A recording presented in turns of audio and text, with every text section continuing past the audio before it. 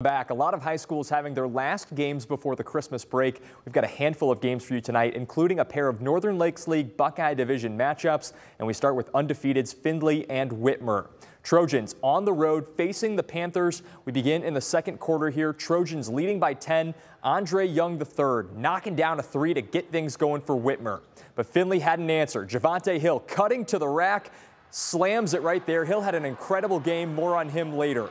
Second half here, Mekhi Leach going up for the two-handed slam himself, trying to get the Panthers within single digits. But finally, Trojan shot is off the mark here. Javante Hill, are you kidding me? The putback slam. Hill's entire game was a highlight reel. He finishes with a game-high 19 as Findlay gets the win on the road. Trojans stay perfect on the year. Panthers drop their first of the year. Here's head coach Jim Rookie and Hill after the game.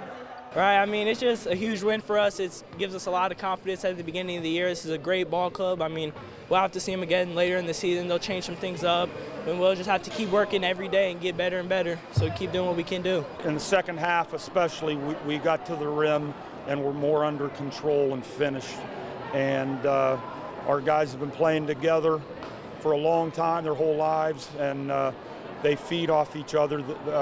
We've done a really good job of just playing together so far.